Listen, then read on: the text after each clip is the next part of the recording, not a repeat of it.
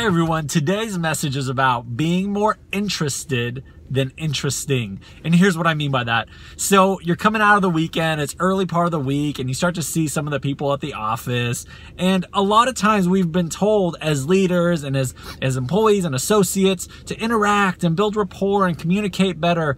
But no one has really sat us down and taught us how to do this. And I had a leader once that taught me a little strategy that I want to pass on to you. Now here's the strategy. You see somebody at work and you ask the question, hey, how was your weekend? And they might say something like, oh, we know it was good, just kind of relaxed a bit, didn't do a whole lot, right? You know, that typical answer.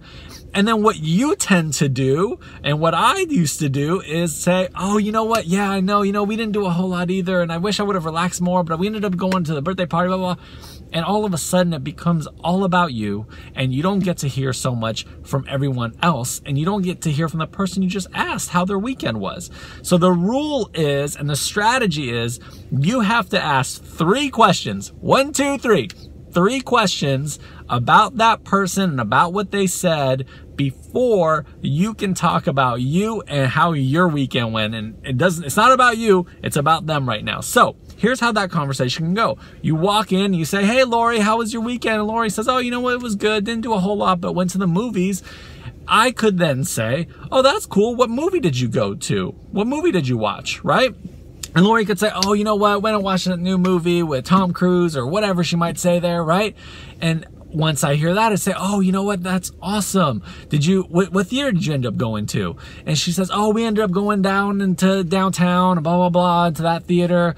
Oh, cool. So did you guys get like popcorn and like candy? Do you do that whole thing? Right, there are my 3 questions. Versus, here's how that conversation can go all wrong. I walk in, I'm like, hey, Lori, how was your weekend? And Lori says, oh, you know what, it was good. It was kind of relaxed, went to the movies.